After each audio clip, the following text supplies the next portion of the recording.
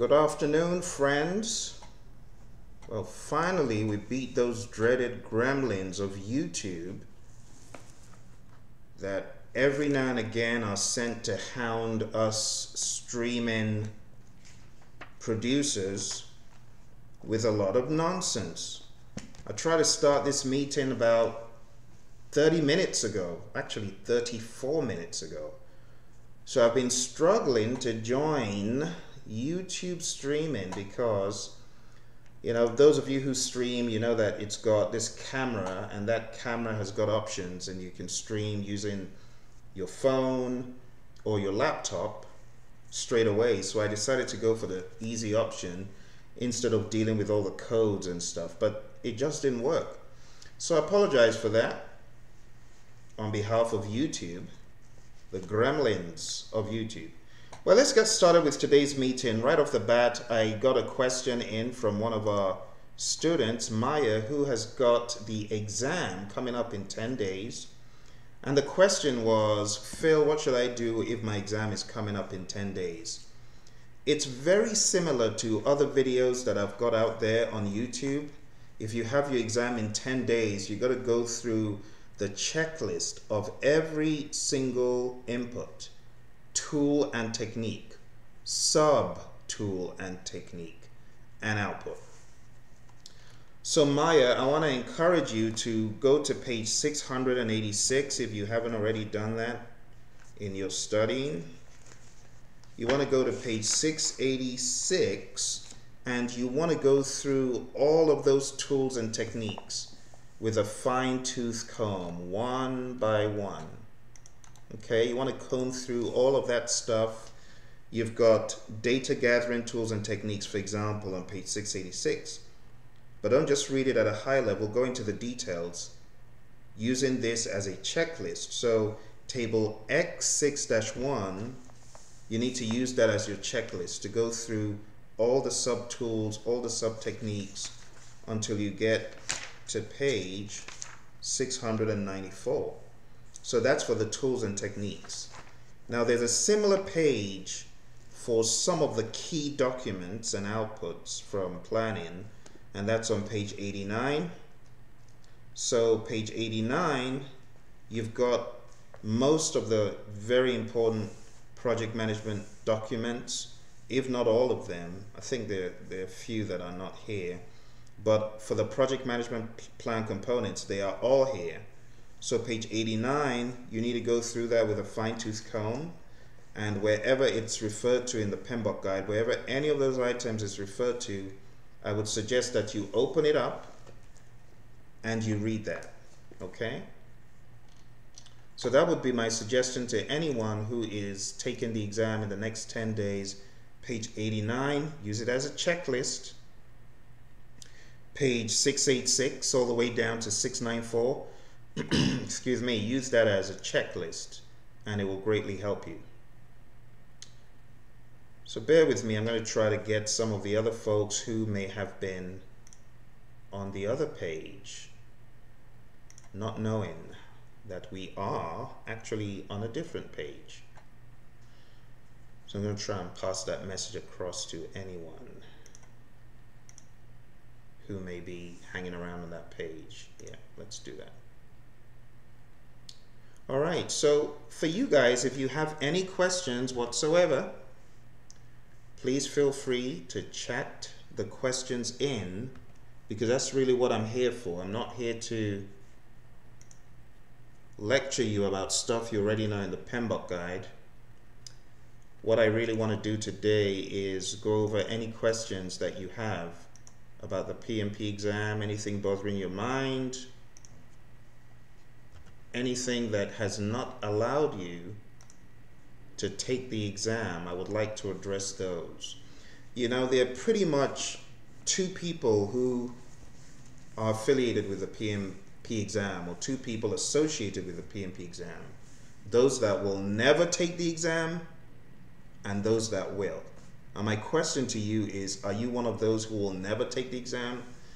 Because I've been doing this for quite a while. It's going to a decade. I've been doing nothing but training project management professional certification. Before that, I did a lot of other program and project management stuff, the daily grind of project management. But for the past 10 years, you know, starting 2009, it was early 2009, rude awakening, the economy tanked, and my boss's boss called me into his office because my boss had abandoned ship. So my boss's boss calls me into his office and says, "Do you know why you're here?" And in my mind, I thought, well, maybe to give me a promotion. I don't know. Why am I here? Says, "Well, Phil, you know how the economy is. Today's your last day. Go to your office, pack up your stuff. That's it." I'm like, what? So, rude awakening, you know, look for a job for 9 solid months. 9 months. Couldn't find a job. Went for a lot of interviews, banging down doors, but it just wouldn't cut it. The economy had tanked, you know, 2008, 2009, miserable period. You know, so at the end of the day, when nothing was forthcoming, I decided, well, since I've already started doing this part-time, I might as well just go into it full-time. What's the point? What's the point still looking for a job? So after the last frustrating interview, I decided, okay, I'm going to help project managers pass the exam. And I'd already started doing this, but I decided I would do it fully. So I said all that to let you know there are 2 types of people that are associated with the whole idea about the PMP. There are those people who know about the exam, who have been to a boot camp, who are studying, but they will never take the exam. And there are those people who have done the same, gone for a boot camp, studied, and they will take the exam and pass the exam ultimately. But those people who will never take the exam, there's a reason why they will never take the exam. Because they procrastinate, and it gets to the point where they feel, what's the point? I don't need it anymore. It's trivial. I've done without it.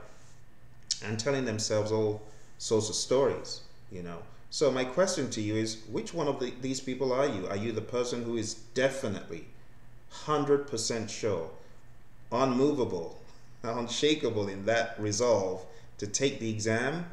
Or are you one of those people who is like, oh, okay, I'm going to take it, and then you fall off the wagon, you're like, oh, I don't need to. There are a lot of people, and you know, it just makes me so frustrated for these folks that they have put 120 hours of their life into a boot camp. Some of them attend my boot camps. They come for a 5-day boot camp, and I tell them, do you know you're putting 24 hours into this thing daily? You're putting 24 hours into this attempt, because you come to the boot camp on Monday, you go back, you sleep, you come back the next morning, but everything you do over that 24-hour cycle is geared at, oh, I need to finish the boot camp, I need to finish the boot camp. You finish the boot camp, you get trained, and then you don't take the exam. You know, the more frustrating part of it, some of these people, they actually don't even take our mock exam, because what we assure the PMI about in our training for the PMP is, before we cut anyone loose, we're going to make sure that they pass a 4-hour mock exam, a full-length mock exam. So you don't pass our mock exam, you're not going to get a certificate to show the PMI. And it's worked very well, because we're able to weed out a lot of the unserious folks who are just in it because everyone else is doing it. They're like, okay, they're doing it in my firm, let me just come along for the ride. And they have no intention of following through, and they don't take the mock exam, and they just blew 120 hours of their life. That's horrible. Don't do that. I would rather you went for a 1-hour, hey, I would rather you took my project management basics course on YouTube than come for a boot camp for the PMP and not follow through. Because it's a waste of your energy, your time, your company's money, resources. Don't do it. If you don't want to get certified, don't go for a boot camp. Go for like project management basics with Phil on YouTube. It will only take you 77 episodes, each one about 5 to 10 minutes. So the PMP exam is not a game, you know. It's very, very hard for people to find the time. I'm not even talking about to get through the content. I'm not talking about to get through the content. I'm just talking about for people to find the time to study. It's often a challenge. So I want to encourage you, if you really truly mean business with the PMP exam and you're in it for the long haul, just plan out when you're going to take this exam. Put that date on your calendar. You know, if you're not putting a date on your calendar, you're just like one being blown by the wind of time. You know, oh, there's no time to take it for the next 2 months, 3 months. You don't have it on your calendar fixed. You need to have it fixed. The same with anything you want to do in life. Just decide, okay, this date, this is my go date. You know, your go or no go should have already passed. You should have decided, okay, I'm going for it. Or I'm not going for it. Some people say I'm not going for it. And that's all right. You know, some people have gone for it and they say, I don't want to do it anymore. And they let their PMP lapse. And I admire those people for deciding that's what they want to do. But for you who's studying for the exam, I want you to commit. All right. So for Maya, who's getting ready to kill it, put in everything. Go that final mile. It's just the final mile. Page 89, page 686. Hit those hard, okay? And then go through every data flow diagram in the PMBOK guide. Every data flow diagram, there are 49 of them, obviously. Go through all of them, study them, and make sure you are aware of the core outputs of each process that do not appear anywhere else or may only appear in maybe 1 or 2 places. You know, so I'm talking about things like deliverables, accepted deliverables, verified deliverables, issue log, so on and so forth, and tools and techniques that are not common everywhere, like design for X, product analysis, facilitated workshops, focus groups, prototypes, things that may appear in 1 or 2 places, but not everywhere. Those are the things I would really hone in on. You know, and one of the things I've heard from quite a few students, and including my experience, I've discovered that the tools and techniques seem to be a lot harder than the inputs and outputs. Majorly because the inputs and outputs have names that give them away very easily and recall your memory to where you saw them. But the tools and techniques, you got some abstract and random names and terms that if you haven't studied those things, you don't really know what they are. You know, and now that they're all grouped and bunched together in different chunks of data representation, data gathering, data analysis, it becomes even harder to distinguish one from another. So my suggestion would be hone in on those. You also want to watch the video that I came out with yesterday, Maya, that talks about your areas of concentration on the exam. So executing is 31% of the exam. Obviously, 10 processes you want to focus on very heavily. Initiating, you've got 2 processes, 13%. That's low-hanging fruit again. And closing, a whopping 7% for 1 process. That's the highest weighted process in the entire PMBOK guide for the exam. So you definitely want to pay attention to initiating, closing, executing. Everything else, of course, pay close attention to, but I'm saying those 3, that's 55% of your exam in how many? 10, 13 processes. That is something to be aware of. 13 processes gives you 55% of the exam. Wow. That's a lot. That's a lot. Or did I say 51%? I beg your pardon. 51, because it's 13 plus 7 plus 31. So it's a lot, nonetheless. Okay, over half of the exam for just 13 processes. All right, so Maya, that's my suggestion to you. Follow those things. I'm going to be putting up another video after this that also talks about integration and how integration is very heavily weighted on the exam. Integration is 7 processes, but watch this. If you do the maths, you add them up, 25% of your exam is from integration if you really do the maths. There's 25% on the table for just 7 processes. So it becomes very important to read integration, the perform integrated change control process, a beast. Direct and manage project work and manage project knowledge together, beastly, you know. And then the ones I mentioned on either end, develop project charter, close project or phase.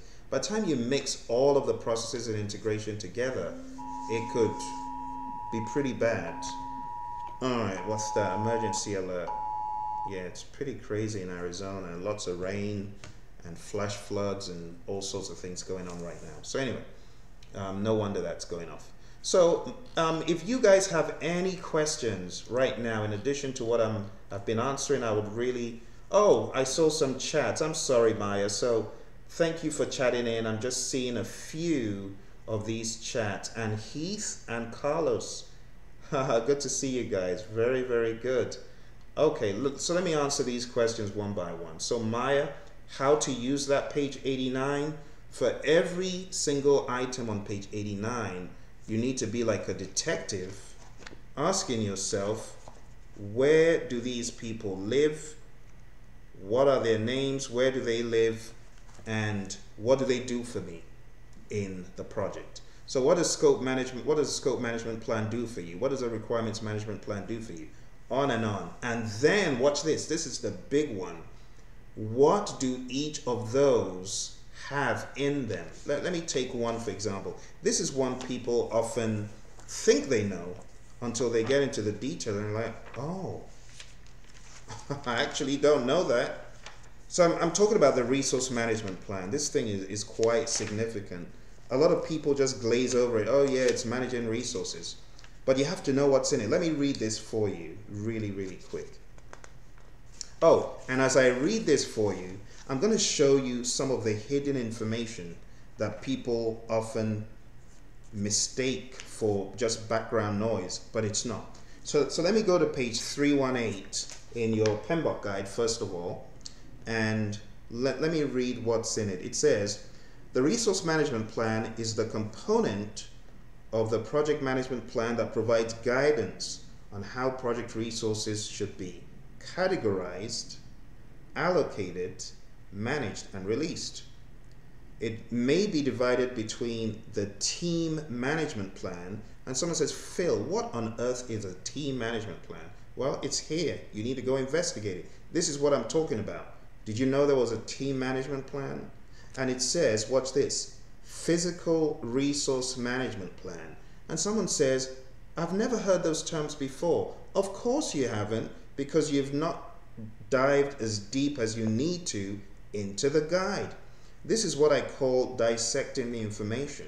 So those two plan names, team management plan and physical resource management plan, can you imagine coming across those on the exam in a dark alley? Scare you out of your wits if you haven't read this stuff. And then it says, the resource management plan may include, but is not limited to, and I'm going to read these very quick. Identification of resources. How are you going to identify and quantify physical and human resources? This tells you how. How are you going to acquire resources? What about the roles and responsibilities? What about authority, competence? All this stuff is talked about. Project org charts. Just read what it says about org charts. A project organization chart is a graphic display of project team members and their reporting relationships. It can be formal or highly detailed or broadly framed based on the needs of the project. For example, the org chart for a 3,000 person disaster response team will have greater detail than a project org chart for an internal 20-person project.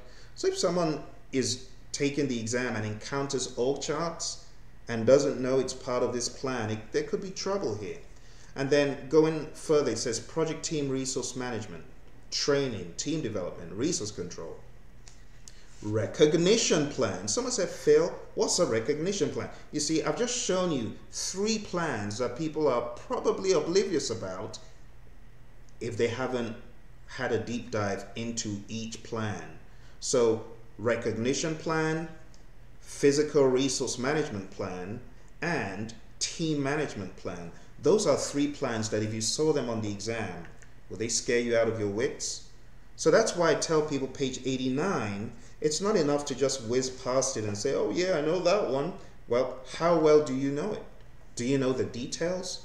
You see, the thing about the 6th edition is it has a lot of buried landmines all throughout the guide. It has a lot of things that people may think they have read, but trust me, a lot of people don't know. So they go into the exam and find some strange terms and they're like, oh, I'm just going to pass on that one. There's no way that one's in the PMBOK guide. It's probably a pre-test question. No, it's not. It's right there. So Maya, my suggestion is every plan on page 89, you have to do what I've just done. Intentionally read them, highlight them, look for stuff that you don't know, just in case it's buried into a question, you see. And also for the project documents, the same thing. I want you to go through every document. I want you to know, for example, activity attributes. Let's take a trip to chapter 6. That is the very first one of the project documents listed.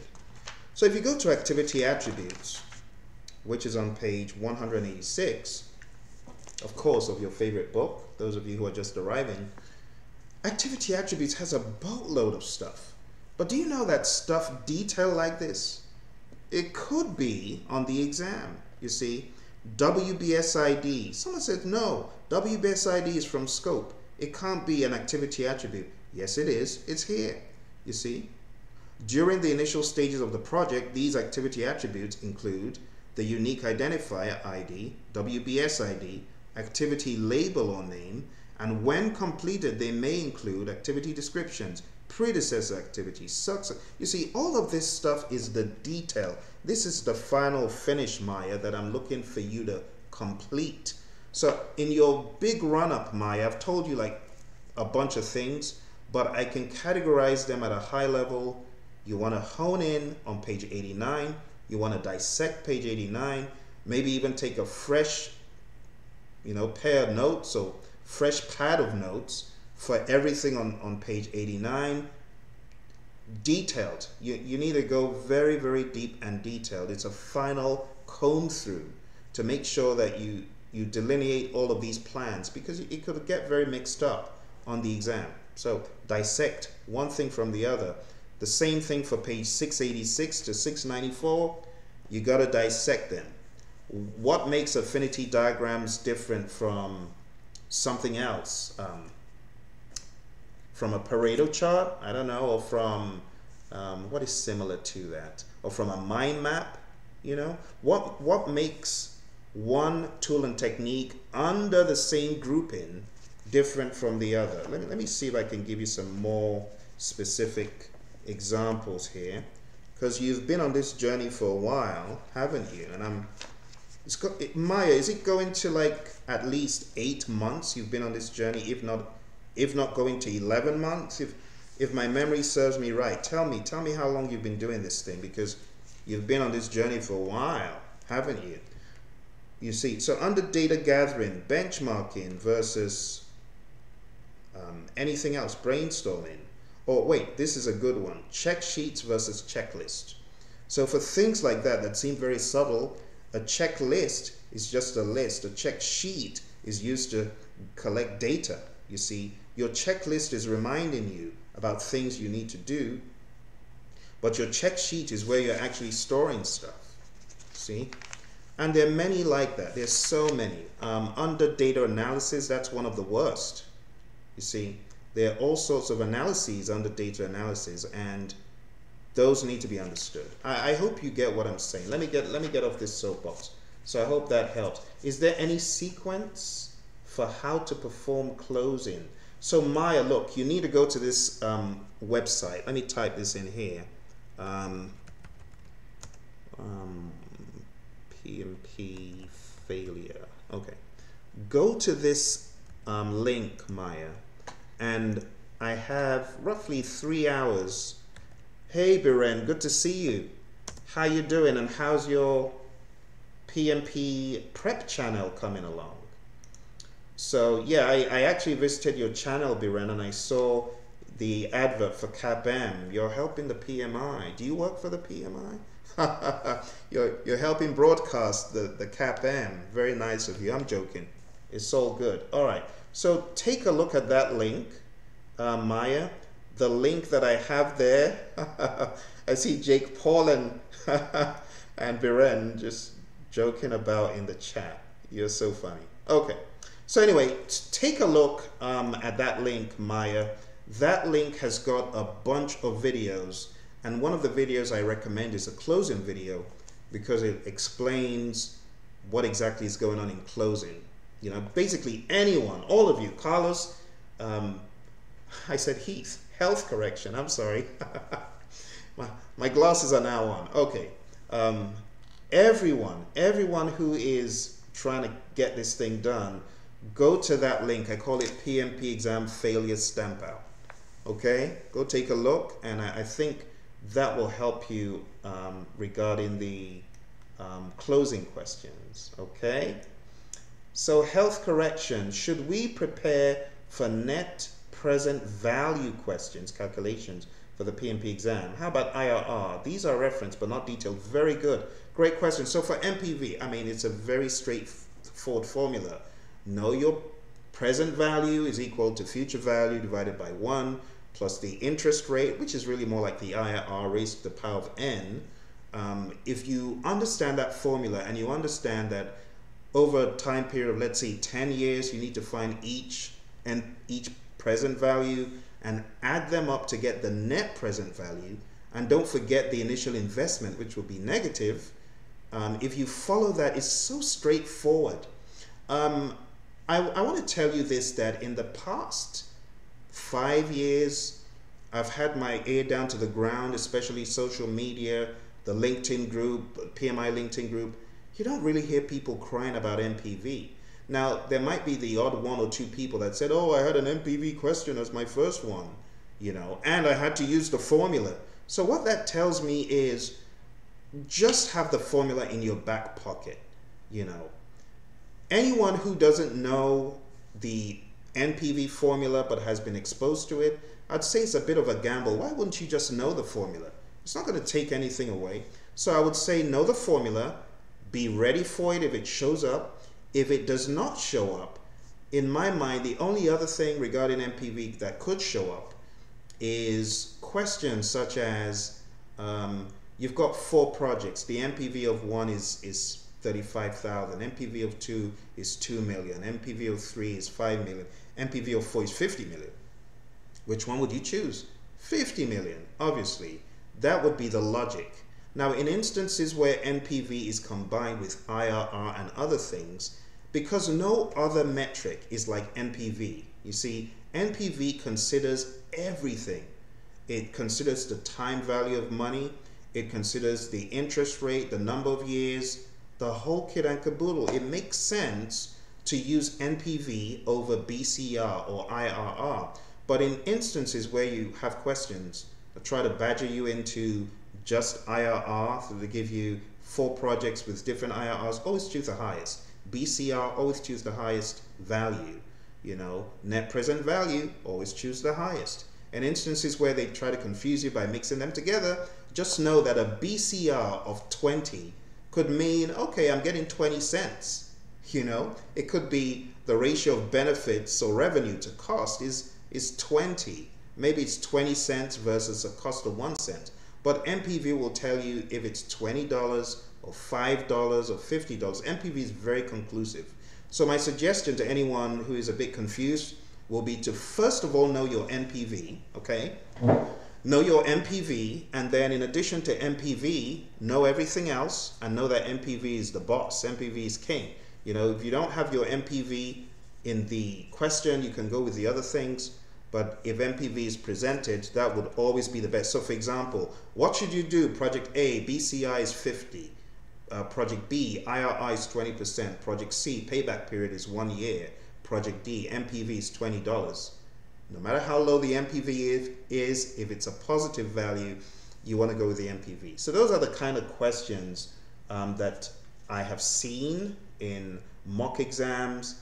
And as far as the real exam, the noise levels that I've heard in the past, not recently, but in the past, it has really bordered more on that formula, you know, present value equals future value divided by 1 plus I in brackets to the power of n, and then applied over however many time periods are in discussion. And just look out for trickery, you know, trickery and things such as trying to mask the initial investment, you know, in a bunch of numbers. Maybe they won't give it to you straight. Maybe you'll have to calculate that. But I really doubt that you will get something like that. Okay. Carlos, my good friend, it's so good to hear from you. So Carlos, when are you gonna kill this thing, bro? It's been going on for like a year now. Let's execute Pimpy. Let's make a Braveheart movie of Pimpy. How about that? Okay. So I'm glad it's sunny in Florida. It's very gloomy in Arizona today. My problem lately is getting my key stakeholders. Getting my key stakeholders at home to buy into the project. Every time I start working on the project, you need to find a way of getting your stakeholders engaged. Get your stakeholders engaged. Hey, I've got a suggestion. How about beginning to introduce some incentives? Every time you test me on a chapter, I reward you with, I don't know, an ice cream, something that they like. That would be my suggestion. Or maybe, how about an afternoon over the weekend, chilling out, some picnic fun, and while everyone else is having their fun, you get one of your stakeholders to quiz you. So you're taking them to have fun, but you're putting in time and you're pulling each one of them away from the fun for, you know, maybe 10 minutes, 20 minutes. And after each one of them is done, they return and come back to quiz you. You got to make it interesting. You know, your stakeholders are just tune out. You know, like one of my students out in Canada, he actually made it fun for his kids, and they're very competitive. So his kids ended up knowing the ITTOs more than he did. Let's say, Dad, you failed that one. It's not that, it's activity list. And anyway, he got to the point where he was able to kill the exam. If he's listening, he knows I'm talking about him. The hotel manager out of Canada that was trying to change career. But his kids really helped him. All right, next question is from Maya. Closing is really confusing. Maya, I put down that link. Go check out that link, okay? PMP exam failure stamp out. Watch all the videos. Because what I did is I took the PMP exam content outline and I broke it down piecemeal into every process. So anyone getting ready for the exam, that's the link. Typing in the link again, go check the link out, okay? All right. Mr. Jake Paul. Jake, are you a PMP to be, or what are you? He said, just forget it and go grab yourself a cold beer. Hey, Jake, don't let me go off on my beer rant. I can probably do a better job than Matt Damon. So don't get me started on that. You don't want to get me started. Okay, Shri, the link that is above what you just typed in, that link that is right above. Okay, awesome, very good. Maya says there is no formula given for cost plus contracts. In the PMBOK guide and other books. Is there any chance that we'll get, dear, where do I even start? Look, Maya, you're putting up a soapbox for me to get on. Don't let me get on this soapbox because I probably won't get off it. There are a lot of fictitious questions that people make up trying to terrorize poor students that they'll get such things on the exam. The gamut of questions that I believe you could get that are contract based. First of all, I wouldn't say that a whole ton of them are numeric. And those that are numeric, from what I know, you probably will be able to apply these with good old common sense. You know, good old common sense about the devaluation of a product or a service over a period of time. So you buy this commodity or you buy this widget, and over the next 5 years, it will devalue by $20 or $200. The scrap value is this. How much, you know, would be left? Or, you know, questions such as you're a project manager on a manufacturing plant project. You have two options of buying or leasing. Leasing costs this. Buying costs this. If you want to sell at the end of the day, you pay this amount. The lease has no penalty for leaving. Scenarios such as that. Which one should you do? Lease or buy? It's basically a make or buy. So a lot of the instructors who train this stuff, I think they're idle because they make up a lot of bogus questions that never even come out on the exam. Just terrorize poor students. They're scrambling for the hills. Oh, not net present value. PTA. The sky is falling on PTA. What does it even stand for? The point of total assumption. Sometimes I just want to forget it. I don't even want to assume it's coming out on the exam. Talk about assumption. But PTA, a lot of poor students killing themselves, doing the goofy old target price, ceiling price. Don't waste your time, folks. Those types of questions are long gone. I mean, this was back in 2011, and people are still trying to ram it down people's throats today. Don't waste time on that. Don't waste time, because it's a very convoluted formula to start with, and you're going to have to delete some kilobytes, megabytes of space in your hard drive to store that one. Waste of time. So anything regarding the PTA, the point of total assumption, my advice will be know what it is at a high level. It is that point in the cost curve where the seller assumes all of the cost responsibilities. And it's pretty much synonymous with the FPIF. That is the gamut of what I expect you to know. So all of those other goofy contracts that are outside of the basic straight ahead make or buy, don't waste your time on it. All right, that would be my suggestion. All right, you are most welcome, health correction. Okay, so let me read Maya's question one more time. There are no formulas for cost plus. Yeah, don't waste your time on that stuff.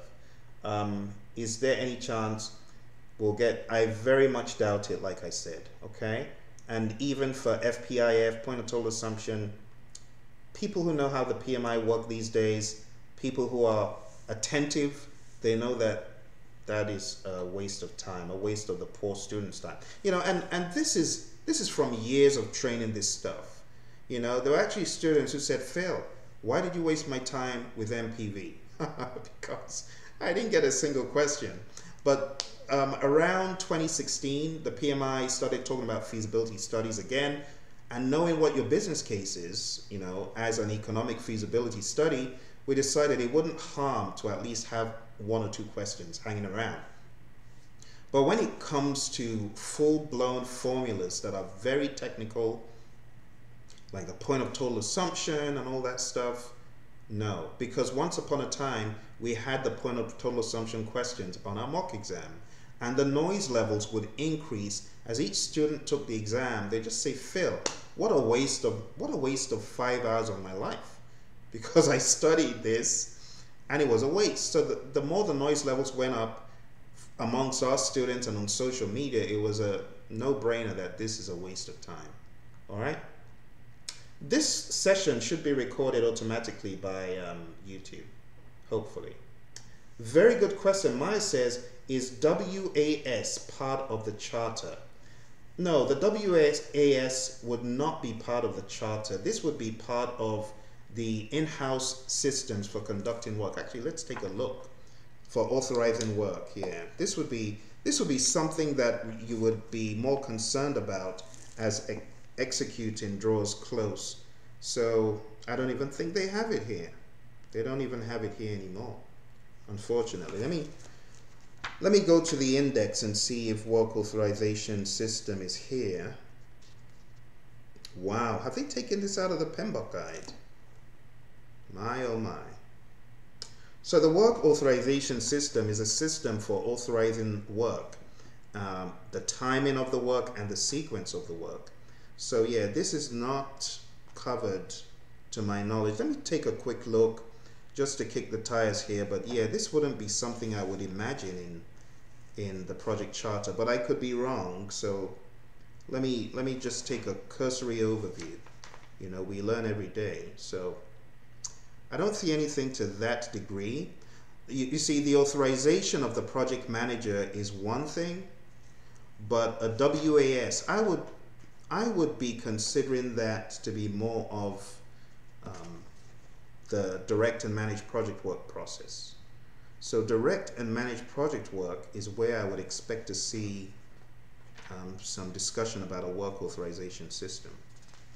So let me just flip the page and see if this is here.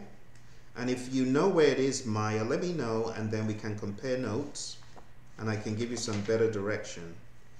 But this has never been part of the project charter to my knowledge. Let's see. Direct and manage project work.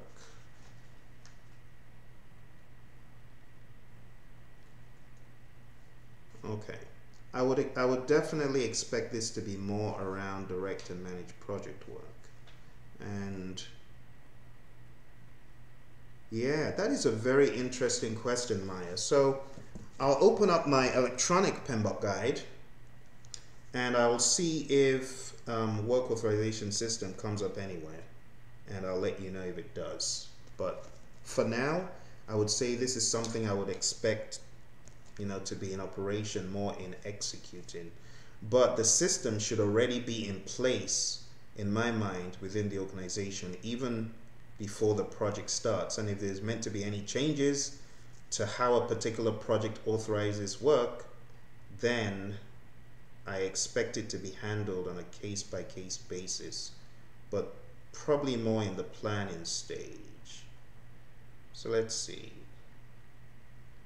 Handled more in the planning stage to establish it, and used in the executing stage. Work authorization system. So let me search. Let's see whether anything comes up. Okay. Oh, you got one question about this? WAS. Okay. Well, we don't want to spill the beans, so we're going to keep. All right, let me read this. So this is on page 77. Yeah, page 77. So this is similar to what I thought. So it's an EEF, and it says on page 38, examples of information technology software include scheduling software tools, configuration management systems, web interfaces to other online automated systems, and work authorization systems. So that explains, you know, it would be part of a PMIS, and that's why I said direct and manage project work. You know, the PMIS there would definitely contain something to this effect. So that's on page 38 of the PMBOK guide. Let me go to page 95 of the PMBOK guide. Yeah, there you go. It's right there in direct and manage project work. We actually flew right over it. So it says the PMIS, the Project Management Information System, provides access to information technology software tools such as scheduling software tools, work authorization systems, configuration management systems, information collection and distribution systems, as well as interfaces to other online automated systems. So the bottom line is this: organizations already have these systems in place, and when the project is live, these systems are used, of course, to run the project and drive work. Okay, so it's there on page 95. I think there's one more mention of it, Maya, so let's take a look at the final one. And this is on page 189, and it's listed as an EEF, exactly what I was saying. There you go. So this is part of sequence activities. It says the EEFs that can influence sequence activities include, and then it lists out a bunch of them, and then it mentions organization work authorization systems. So systems for conducting and sanctioning work, those have always been something that would be decided upon up front. All right. So I hope that answers those questions. I think I've cleared out the question queue, and I've just got a couple more questions to answer from some of our friends on Facebook. In fact, there's one question in particular that is about career. So let me go there and answer that question if I can find it. There are also a bunch of other questions that revolve around the PMP exam and how to get started and what to do and so on and so forth. I will answer those as well. but let me go to this one. Okay. So this question is from J Jazz Romeo. J Jazz Romeo, J Jazz Romeo says, I have just finished my project management course. Can you tell me how I can find a good job as a fresher? And then I asked him, please give me more information about the program. Is it a degree? What is it? And he says it's a diploma only. I have a degree in civil engineering. I want to work in this field as a PM. And then I asked him, did you learn any tools like Primavera or MS Project? And he says, yes, MS Project. So I said I would take this question, and then goes further to say, please do elaborate how freshers can start jobs. It's a perfect question. Well, first and foremost, you're doing the right thing, J Jazz, in that you've gotten some education, you got a diploma in project management. Okay, that's very good. That's a good starting point.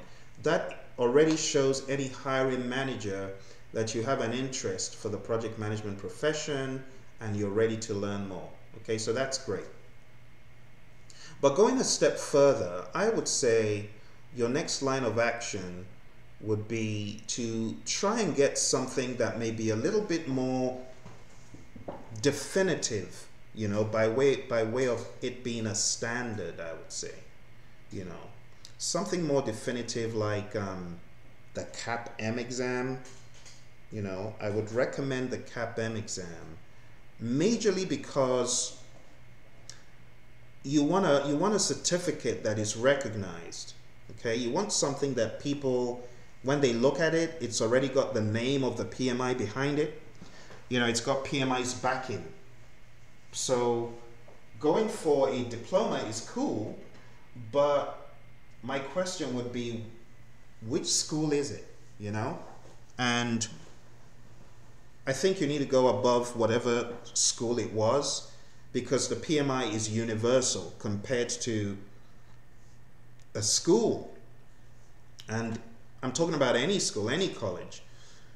You know, most hiring managers are going to gravitate towards something that they know, something that they recognize, something that they feel comfortable with, something that is compatible with everything else.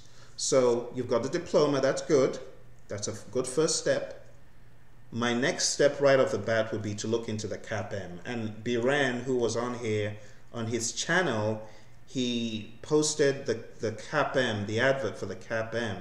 And Biran, I don't know if you've got that link to your video you posted, but the video shows, let me see if I can grab this from PMI's site.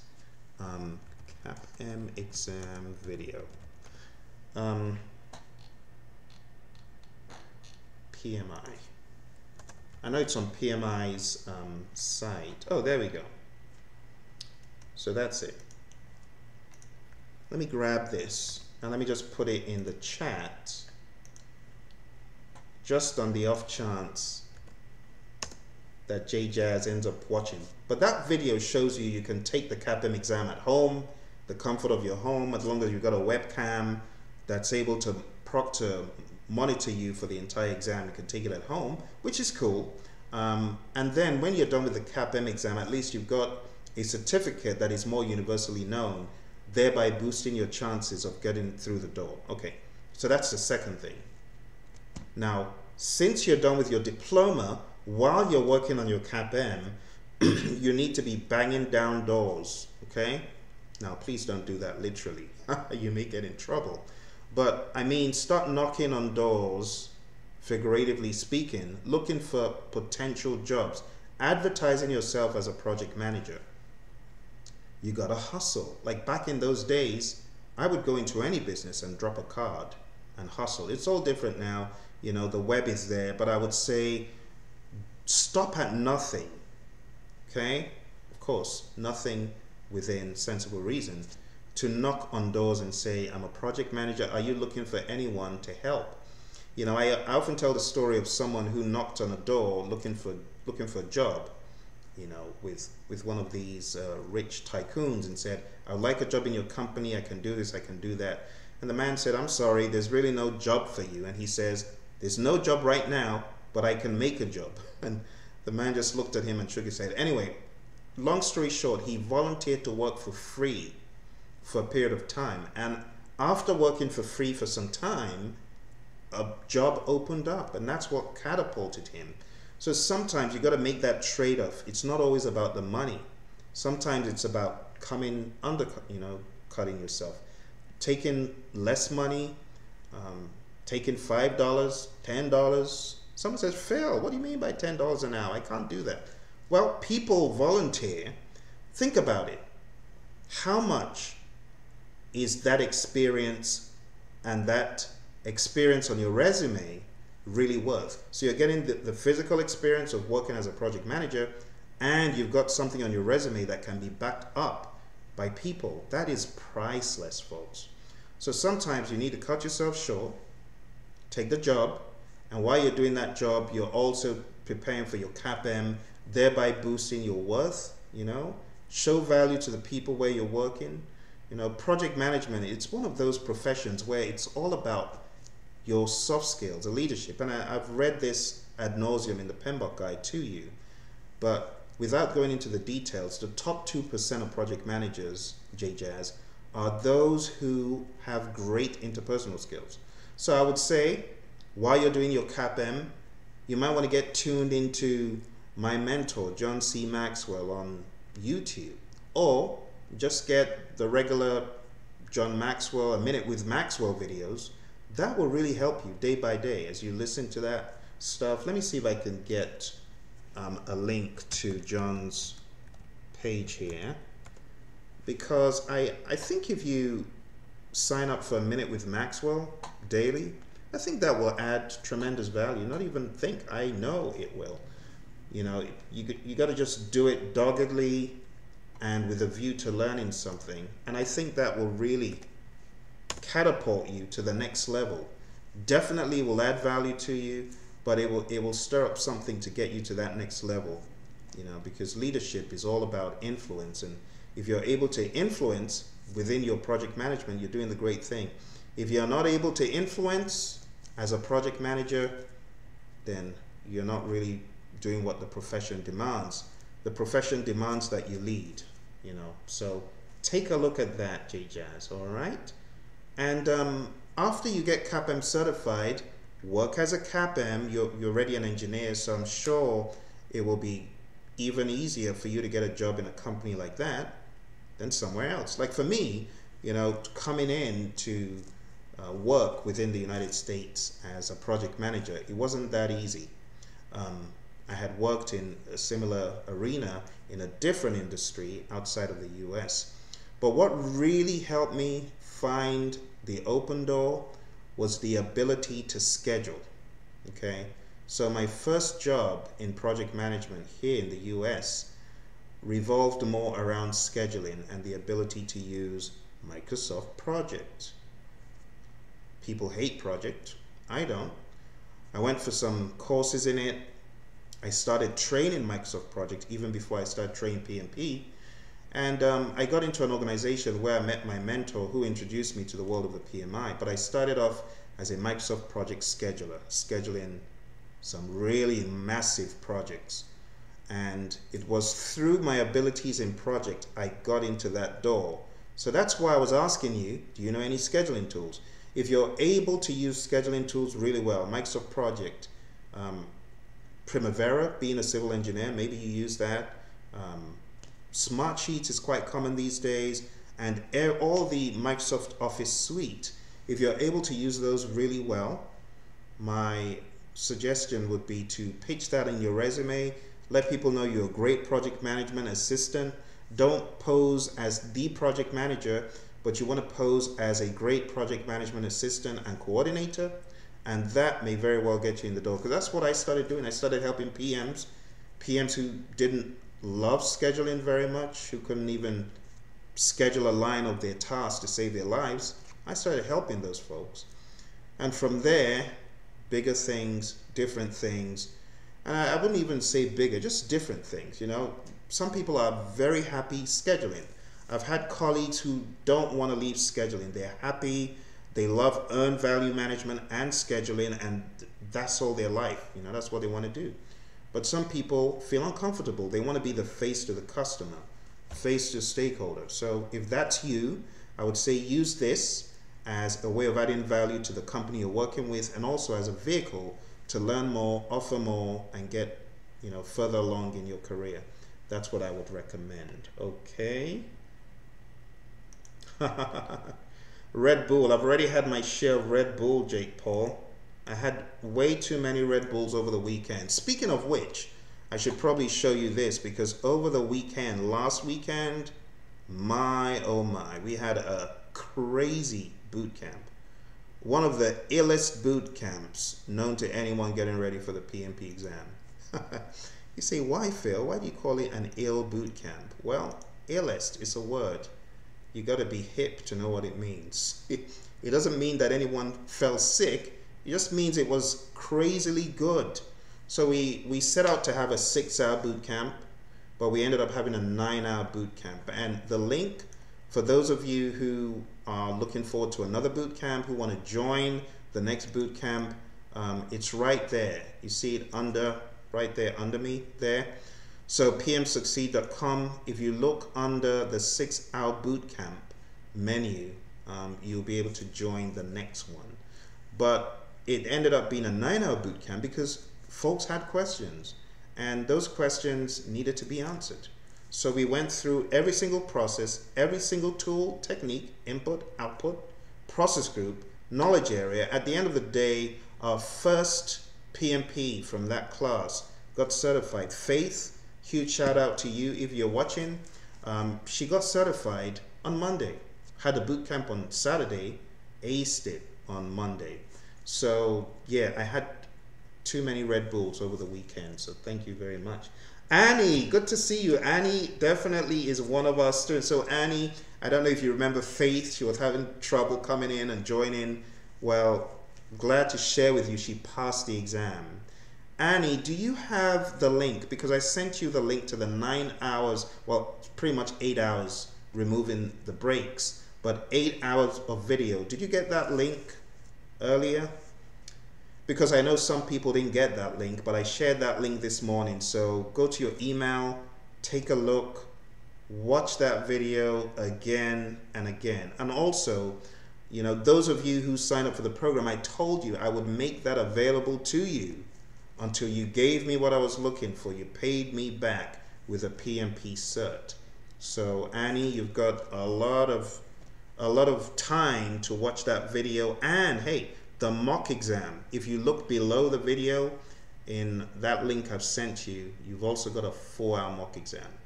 That mock exam is a highly regarded mock exam. For the past 8 years thereabouts, it has accurately predicted success on the first try.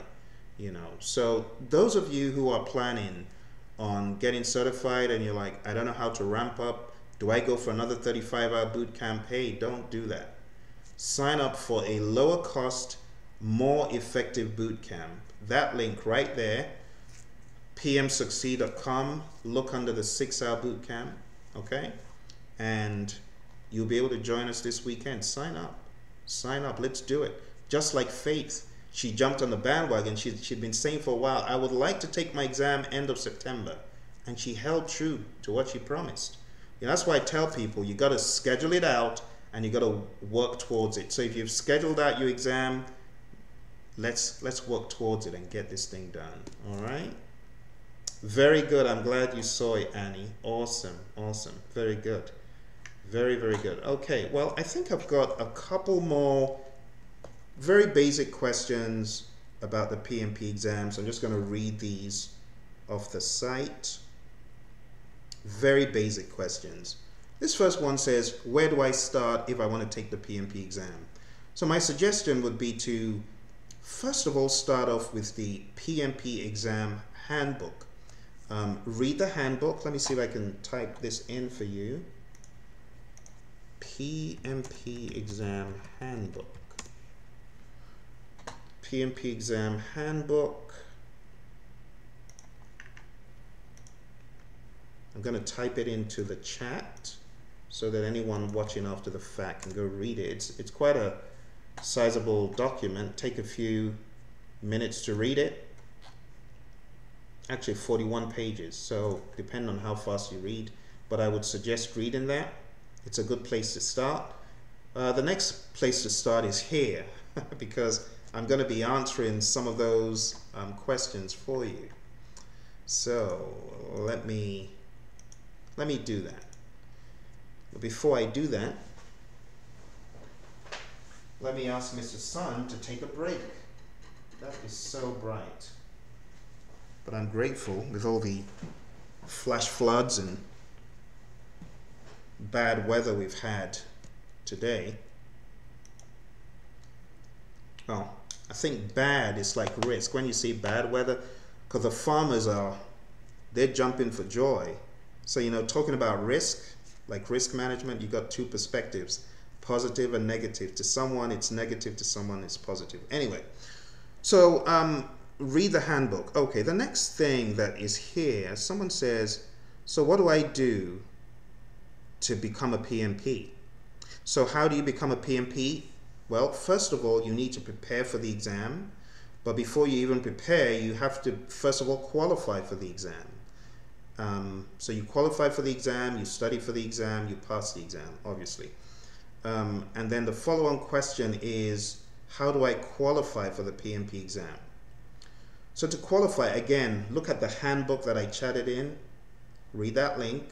But the bottom line is you need to have either a degree and 3 years of project management experience leading and directing projects and 35 hours of project management education. But if you don't have a degree, if you've got a high school diploma, that works. And in that category, you need to have 5 years and 7,500 hours leading and directing projects. So within those 5 years, you should have spent 7,500 hours. That's what that means. All right. Let's see, what else do we have here? Someone says, how are contact hours measured? So a contact hour is equal to 1 hour of project management instruction. And this could be from any of PMI's REPs, registered education providers, like Praizion, the company behind this channel, or it could be from a non-REP. So if you went for training with a reputable company down the road, that will also qualify, but you have to show proof. Okay? What counts as project management experience? Experience leading and directing projects. Okay? So, you know, some people often get this wrong. Some people say, well, but Phil, I was a coder, I was a tester.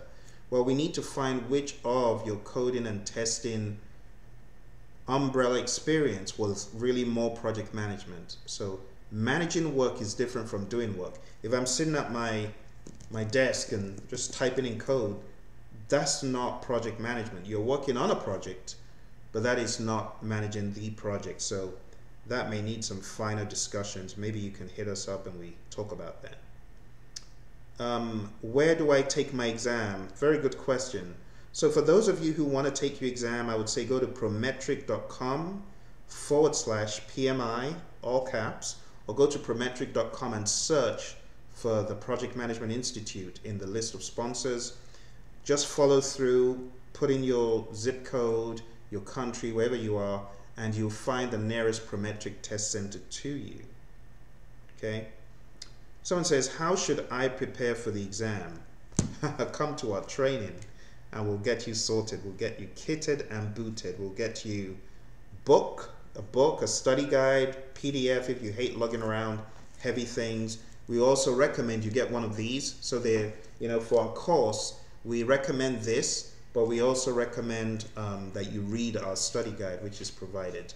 And we've got a very interesting and comprehensive course for you to get this stuff done. Shri just chatted in, do we need to study the entire PMBOK before we attend your 6-hour boot camp? I am on scope management plan now. So Shri, in all honesty, It depends on your aptitude. Some people, a boot camp is going to help them to better study, you know. So the boot camp will show you the enormity of everything you have to study. However, in some of the questions, you will be lost. That is the only regrettable fact. Since there's no hurry, if you're not taking the exam like next week or the week after, my suggestion would be to probably take this boot camp when you are ready to boot the exam into shape, because it is a pretty intense boot camp. Annie can probably advise. Annie, do you think anyone on chapter 5 should attend the boot camp? What do you think? Based on what you saw on Saturday, do you think anyone that has gone to chapter 5 will be able to survive that boot camp? I'm curious to know, you know, from a student perspective, what someone else would say. For me, I would say probably hold off.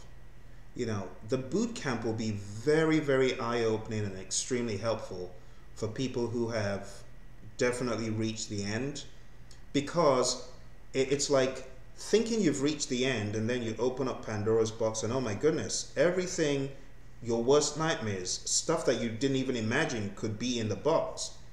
They're coming out of the box. You're like, my goodness, I didn't know this was in here. I never looked at this in this way. I had never had this perspective to risk, you know. So probably safer to go through everything to minimize shock, you know, because some folks are just overwhelmed.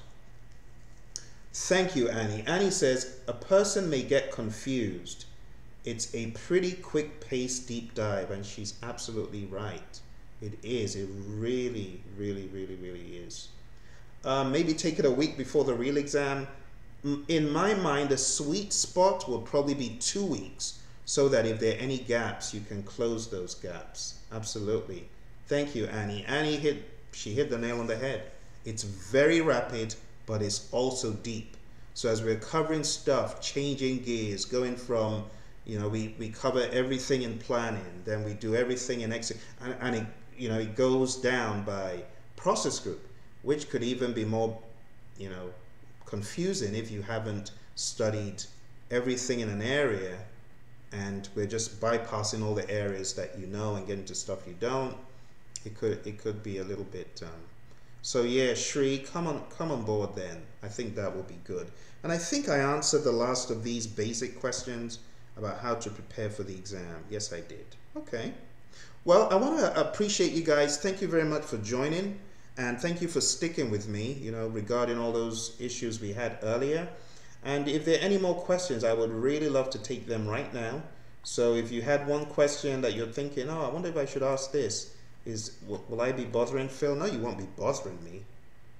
This is what I'm built to do, to answer your questions. That's why it's called PMP Brunchtime. I ate this thing for lunch. Of course, with a drink to go with it. Okay, 0 calorie, I must say. Okay, so no further questions. I want to say a massive thank you to you. Thank you for all your questions. Shri, Maya, Annie, thank you very much. Jake Paul for the humor. Carlos, thank you very much.